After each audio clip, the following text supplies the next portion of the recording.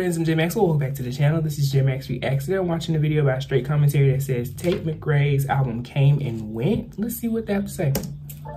Hey y'all, welcome to my channel. This is Str8 Facts Commentary, where I give you my unpopular opinions and everything pop culture. So please stick around and subscribe for more.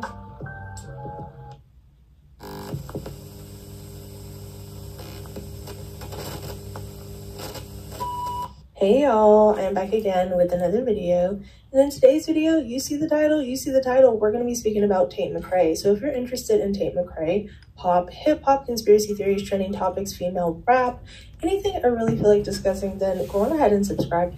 And let's get into this video. So if you clicked on this video, then you obviously know who Tate McRae is. She's insanely popular. She's been all over the place for her new singles, Greedy, Exes, and even still You Broke Me First. I still hear that song around occasionally.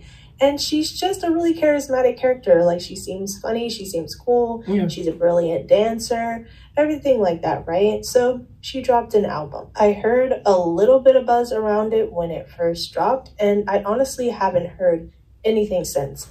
Like, honestly, Tate McRae's album and her overall hype and conversation online kind of came and went, at least in this present moment. Like, I'm really in tune to pop, I'm really in tune to pop culture, hip-hop, R&B, like I'm kind of all over in the spaces of music, and I haven't seen anybody really talking about this album since it dropped. It has 13 tracks on it. I listened to it personally, and I couldn't really find too many standout tracks on the album outside of the singles that blew up that are super memorable because I constantly hear them all the time. But outside of that, there wasn't anything that I could really take away from this album that was just, you know, brilliant or remarkable. And I just remember seeing online in the onset of Tate McRae's kind of breakout moment with her hit singles that she has currently right now, people comparing her to Britney Spears and saying that she's this and that and Christina Aguilera and da-da-da. And there was just so much like explosion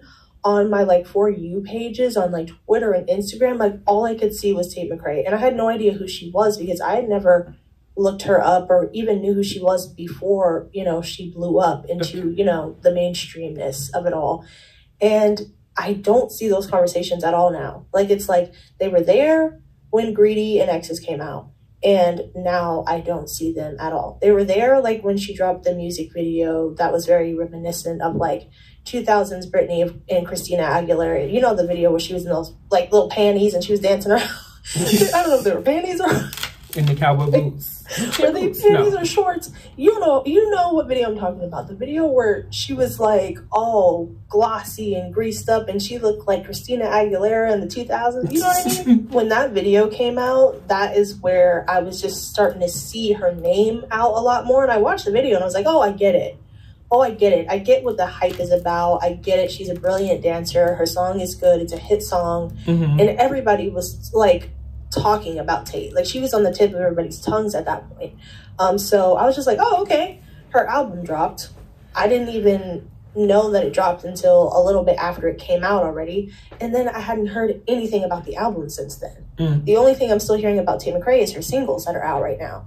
And so I went to go check because I was curious to see, like, okay, how did the album do? You know what I mean? Just like sales. Okay, so Think Later debuted at number 4 on the US Billboard 200, earning 66,000 equivalent album units the first week, and 8,000 were pure sales. Now, I don't think that this is bad at all. Like, Tate McRae is a new artist, at least to the mainstream. I know she had been making music like well before she dropped this album.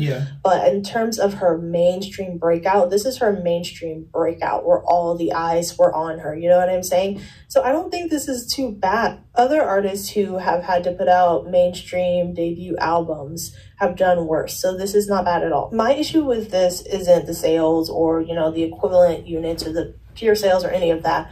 My issue is I just don't hear anybody talking about this album. Like, for example, you know, we've had other girls who are like more or less in the mainstream-ish who have put out work that we are hearing about, that people are raving about or praising, like recent albums that have come out. And Tate McRae is just not one of them.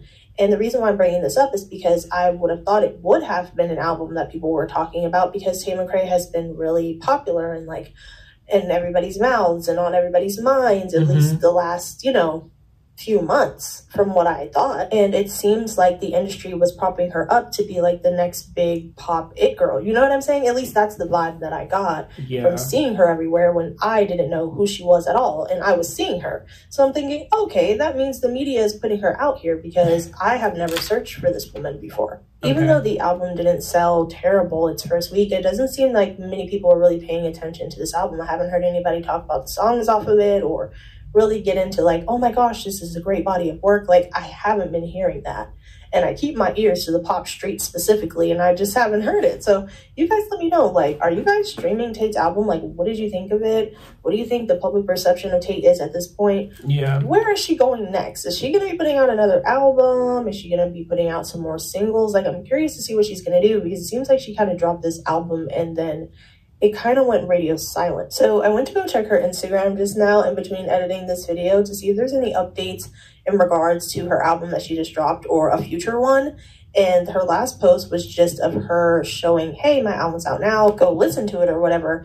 And then the post before that was a tour, apparently. It said World Tour 2024 for, you know, the album that she just dropped. And I was like, what? She's going on a world tour already? This year, supposedly? I was like, whoa, that's crazy. And it was a lot of dates on there. So this is the tour picture. Oh, wow, this is amazing. That's a lot of dates. So let me know, are you guys copying the tickets to go to see her on tour? And let me know what you guys thought of her album. Me personally, I didn't care for the album, like, really at all. Okay. So I am going to go ahead and see and tune in to see whatever she drops next or whatever she does next, because I love pop music. So I'm going to be in tune to pretty much anything that's going on in pop. Let me know what you guys think about this whole thing and your thoughts on Tate McRae, and I will talk to you in the next one. Bye. Okay. So I didn't talk much throughout that one. I'll make sure to put something at the beginning for people who don't like to watch somebody watch a video. But my thoughts on this, and I clicked on the video because the title threw me off a little bit. I was like, huh? Because it's an album I listen to every day, realistically, and this, to me, this video speaks to how algorithm plays a role in how we consume a lot of things. So how she was introduced to Tate McRae is not how I was introduced to Tate McRae. I was introduced to Tate via Spotify. The first song I ever heard by her was called Stupid, and I fucking love that song. But where this commentator's first introduction to her was through social media and stuff like that, after Stupid, I didn't realize how many other songs by her I just kind of playlisted here and there, and they would just get played when they were in the playlist until her album came out and I heard Greedy, and I was like in love with Greedy, and I was like, who is this girl? Like, that's craziest thing, was playlisting the hell out of her for years just because I loved the vibe of the music, but I was not in tune with the person. And then when I finally connected the dots, I was like, I've been listening to this girl's music since 2019 and didn't know it.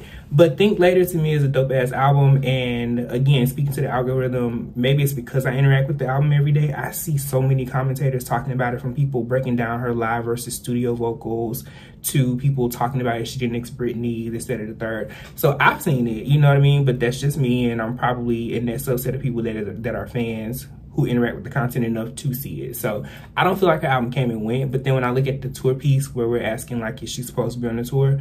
All of those dates, most of those dates are in different countries. So I think she probably hit a very massive international market, and that's probably why we see her going on a world tour versus like a States tour. But yeah, I've seen everything from the good, the bad, the ugly, the positive, negative, everything surrounding the album. I see people say it's boring to them, but then other people are like, I love these songs, I love those songs. My favorite song on the album is definitely Hurt My Feelings. Like, Greedy is that girl, Exes is dope as fuck, but Hurt My Feelings, Guilty Conscience, and Grave, those are three of my favorite songs on the album. Yeah, you know, this one was just, it hit me because I'm a fan. I listened to the music, I really liked the album, and I was like, I don't know if I agree with that. I don't agree with that, but I can understand from the lens of someone who's not interacting with the content on a day-to-day basis. It probably did just come and go to them. So yeah, those are my opinions, but let me know what you thought about it below. Comment, like, subscribe. Until next time, peace.